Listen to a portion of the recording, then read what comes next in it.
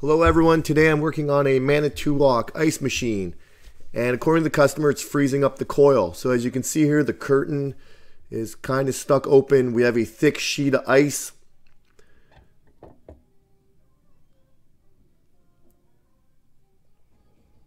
So let's just go down in the bin here and let's see what kind of ice we've been making. They said the ice has been very poor, been very thick. They can't even break it apart. And as you can see, that's just a block of ice. So that points us towards a potential ice thickness probe fault. But let's just pull it up here. E19, 25 times. It's on the date that I'm on. So we probably have a bad ice thickness probe. And then we get these water faults, but these usually will come together with that ice thickness probe. So I pulled out the probe. It's looking pretty brand new. This is a warranty call, but I did call the factory. Pop a new one in. Now if you look there really closely, we're in harvest. There's a countdown to harvest. I'll try to slow it down at the bottom of the screen. Time to harvest. That should never happen. Okay, so we're going to go through our settings here, and right there, turn on off active sense. That should not be in any of the menus. So let's go ahead with a software update here. You will need a very specific size USB. You can get that when you go to the Manitowoc training. They usually give you that. So we've completed our software update, and now we go there and that setting is no longer there. So we're good. So we had a couple funny things going on. That may have been the cause. So now we're in a harvest, 30 seconds in. Ice is starting to separate nicely from the coil here. Nice and uniform. This machine is super clean. The machine's in great shape. And we're just going to finish up our harvest. We're at 50 seconds here. We're no longer getting that time to harvest countdown or count up, whatever you want to call it. Alright, and our ice is about to separate from the evaporator coil. And bang, look at that. We made some perfect ice here. We are good to go. Alright, so I'm back 2 days later and I got a call back. They're getting thick ice again. So what's happening is we're in a harvest right now. It's showing curtain open.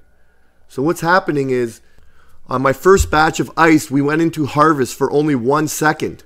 And then it showed that the curtain was open. Now it made a second batch of ice and it's showing once again, curtain open.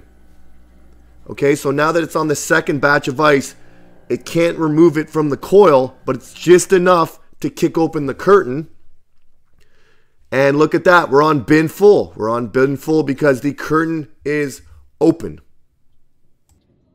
All right, so I'm gonna do my best to try to explain what just happened. I didn't get the video of it. It was a super intermittent problem. I'm grateful that I caught it in the moment. But let's just go over how we make ice. So we start making ice here as water comes onto the coil. The ice starts growing, okay?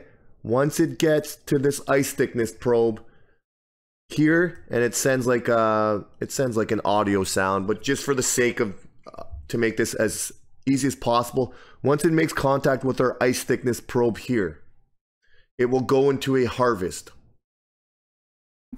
Once we go into the harvest, we have our curtain right here. We have a little magnet here, and then we have our reed switch right here. Okay, so these two are touching when the curtain's closed.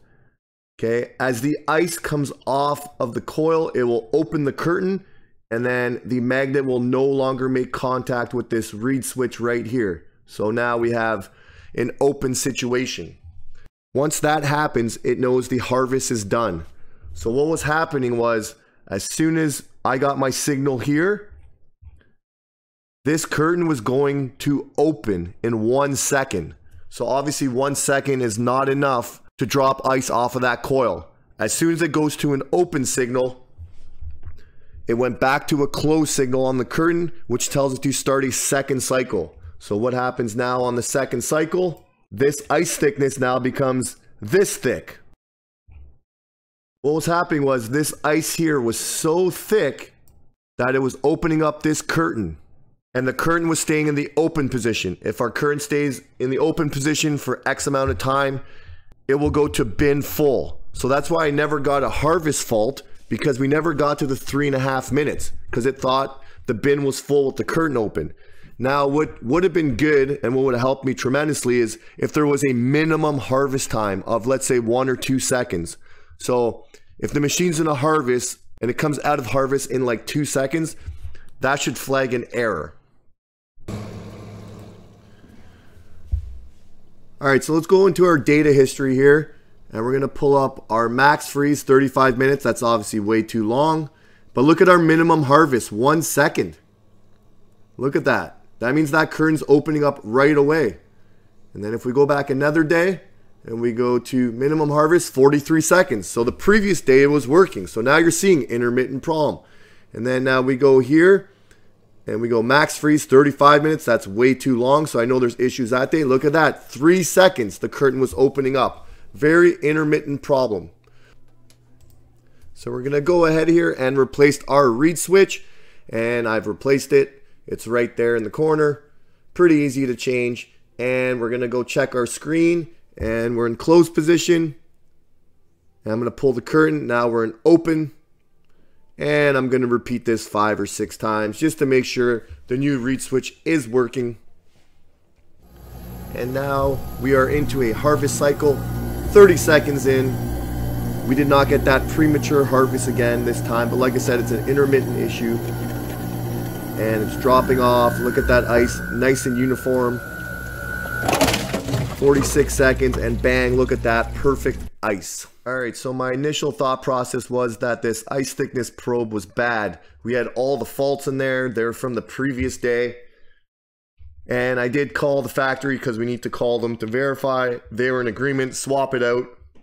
Had one in my truck, no issues. We got called back 2 days later.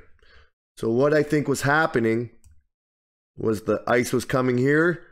We were getting our 1 second harvest, and then it started making more ice in here, and the probe was probably seeing water, you know, within a couple seconds or a minute, and it was probably throwing all these faults. So it's possible that ice thickness probe was bad. For sure it was this reed switch. Now I've never had that specific error not be the ice thickness probe. So going forward, I will go back in that log to see if we have any harvest issues, and more specifically, if we have any harvests that are 1 or 2 or 3 seconds. But lesson learned, we're all good. Customers back up and running. I did follow up a couple days later and then a week later, and at this point it's been over a month. So issue resolved, we're all good.